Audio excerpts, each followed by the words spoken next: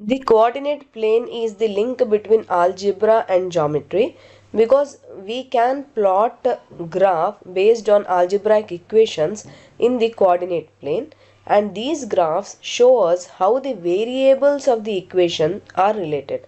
For example, this graph is showing us that this is a straight line. So what is the equation of this straight line here, and how are the variables here? That is y is equal to 2x plus 3. So here y and x are the variables which are related such that y is equal to 2x plus 3. And how we make this graph? We make a table where we write value of x, and we put that value of x in this equation y is equal to 2x plus 3. Okay. For example, we can take the value of x as 0, 1 and 2. So if I take value of x as 0, I substitute the value of x as 0 in the equation 2x plus 3. Like that only if I put x is equal to 1, then again I write 2 into 1 plus 3 and my value of y becomes 5. Okay. Again if I put x is equal to 2, then my value of y becomes 2 into 2 plus 3, which is equal to 7. So what is the final value now? For x is equal to 0, I got value of y as 3.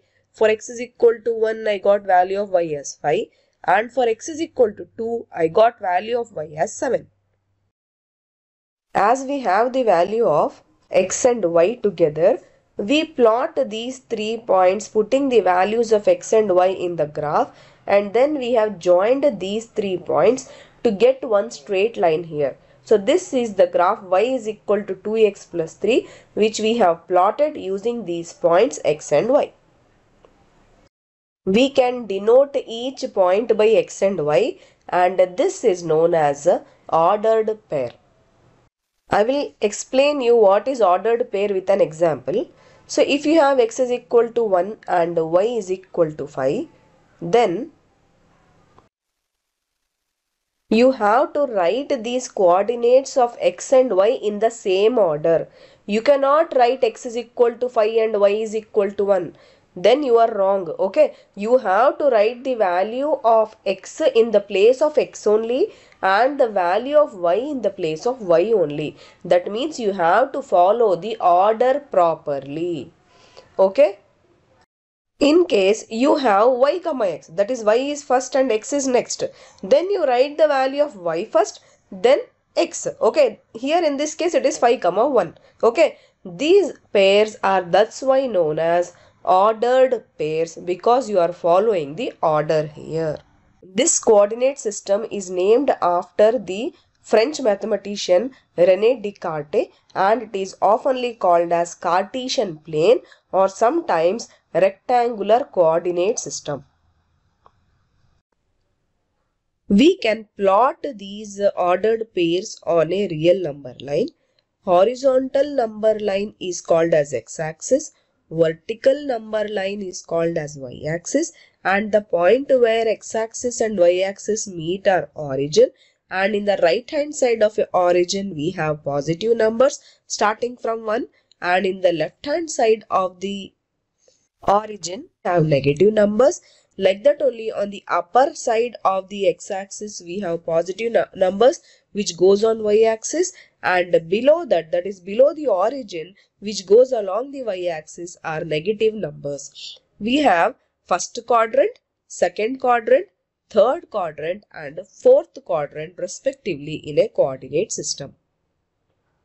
Here we can plot this point on the Cartesian plane, which is a ordered pair x comma y. Here you can see that this point is actually the intersection point for x and y. These lines are coming from x-axis and y-axis which are perpendicular.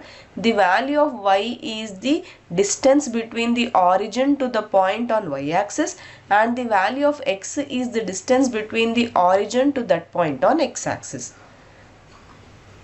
Now let us try to take one example and plot the points on the Cartesian plane. Okay.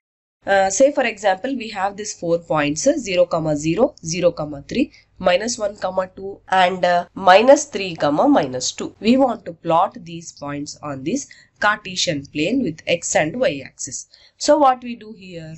The best trick is, before starting to plot, just have an overview of the graph and have a rough idea about where these points will actually lie in this graph.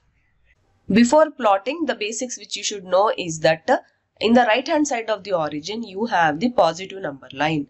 In the left hand side of the origin you have the negative number line. In the upper side of the origin you have the positive number line, and in the lower side of the origin you have the negative number line. Which actually means that in the first quadrant we have both points as positive points. In second quadrant we have x point as negative and y will be positive.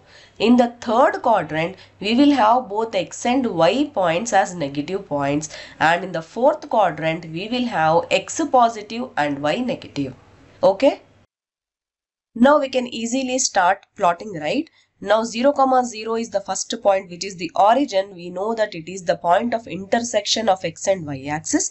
So it is the middle point here, which is origin. Then we have the next point, which is 0, 3. And because the value of x is 0 here, the point will just lie on y axis, which is 3 on y axis. Okay. Then we have this point -1, 2. Here you can see that the value of x is -1. So that should come in the left hand side of the origin, and the value of y is 2. It will go till 2, and here you will have the point -1, 2. Then we have this fourth point -3, -2, which clearly says that both the points x and y are negative. So the point should lie in the third quadrant. So x value is -3 and y value is -2. So the point comes out to be here.